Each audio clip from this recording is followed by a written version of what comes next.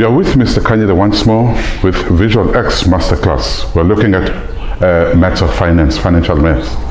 I want us to look at this next problem on how we do this on the exams. Remember I said you are either be asked I or N. Let's look at the previous one. We're doing N. This one we want us to do I. 2,000 Rand was invested in a fund paying I% interest compounded monthly. This value is important. 2,000 Rand was invested in a fund paying I% interest compounded monthly. This becomes important. After 18 months, this is important. The value of the fund was, that's important. Calculate I. This is what we're looking for. We're looking for I in this particular case. 2,000 Rand was invested in a fund paying I% interest compounded monthly. After 18 months, the value of the fund was 2,860 Rand. Calculate I, the interest rate. Right, this is invested and it went up to this one, and we're told that it is compound interest. So I know exactly which formula to use. It is A is equals to P into 1 plus, because it went up, I raised to the power n. Writing the correct formula gives you a mark. So don't lose on these marks. Right. But maybe before that, maybe before we even write a formula, let's collect our data first. I believe in collecting data. It will make our life easier. This amount is invested, so it is the value of P. That is what we are investing. 2 blocks, 2,000. Right? What else do we have? Was invested in a fund paying I%. I see my I in this particular case is I%, I over 100. Interest compounded monthly. What does compounded monthly means? Remember in our introduction, we said when it is compounded monthly, you go to your I, you divide it by 12, you go to your N, you multiply it by 12. If I go to my N and multiply it by 12, what is this? What am I actually doing? I'm changing my N from years into months. I repeat, if I'm multiplying my N by 12, I'm changing it from years into months. 2,000 Rand was invested in a fund paying I% compounded monthly. So there's also divided by 12 in this case. So 100 times 12, it will be 1,200, 1,200, 1,200. You'll work with 1,200 a lot in these sections when it is compounded monthly. So it's I over 1,200, that's what we're looking for. After 18 months, there comes my N. Remember, when I divide I by 12, I've got to multiply N by 12. What am I doing when I'm multiplying N by 12? I'm changing it from years into months. But in this particular case, we're already given into months, so we don't have to multiply by 12. Because multiplying it by 12, we're actually changing it from years into months. If this was after 1.5 years, I was going to multiply it by 12. But it is already giving us, we're already given this in months, so there's no need for me to go and multiply it by 12 again. So it will be 18 months. The value of the fund was, what is that? 2,806. It is my A. That's what I get at the end of the investment period. 2,860. Calculate I. We know that this is what we're looking for. We're just looking for this value of I here. That's what we're looking for. Is this compound increase or compound decrease? I invested 2,000. I'm getting 2,860. So it is compound interest. So I go and write my formula.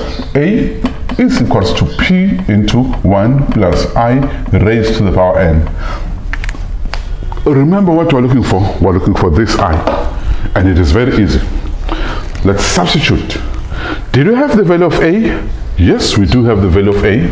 This is A. I've captured it. It is 2,860 is equals to. Do I know my principal amount, the money that I invested? Yes, I do have the value of P. In this particular case, it is 2 blocks, 2,000 into 1 plus, do I know my I? No, that's what I'm looking for. It is I over 1,200. Remember, the 100 was for the percentage, and the 12 was for compounded monthly.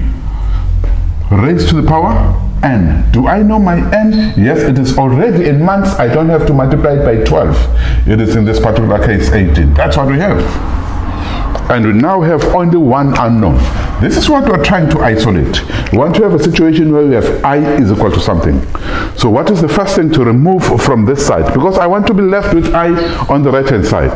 The first thing to remove in this case will be the 2000. Let's do it. So if I divide by 2000 this side, I've got to divide by 2000 this side. If I divide by 2000 side, this will go. I will be left with, let's do it using our calculator so that it will make life easier.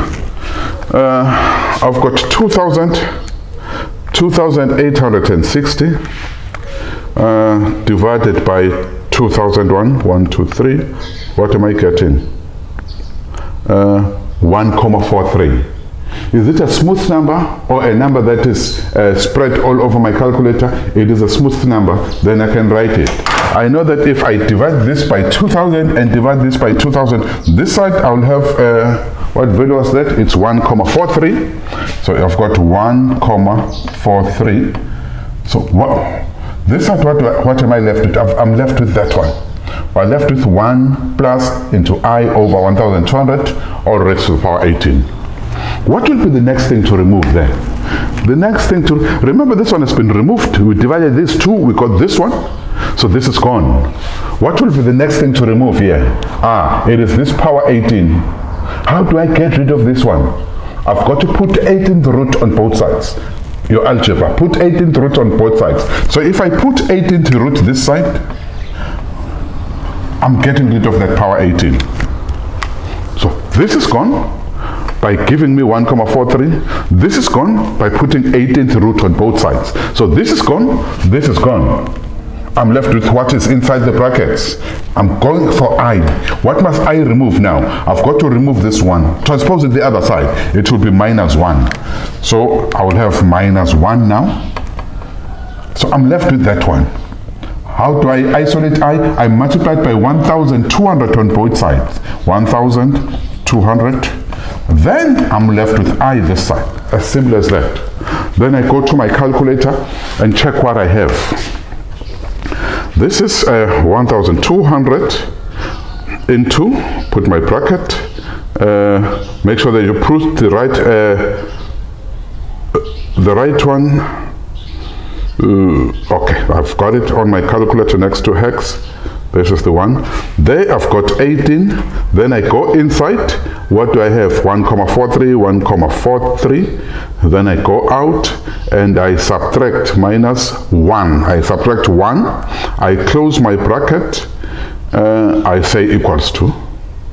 Right, this is what we're getting as our solution at the end. My I is equals to 24,08%. This is how you go about calculating the value of I. I want us to take a step further and see how can we go solving the other problems. Thank you.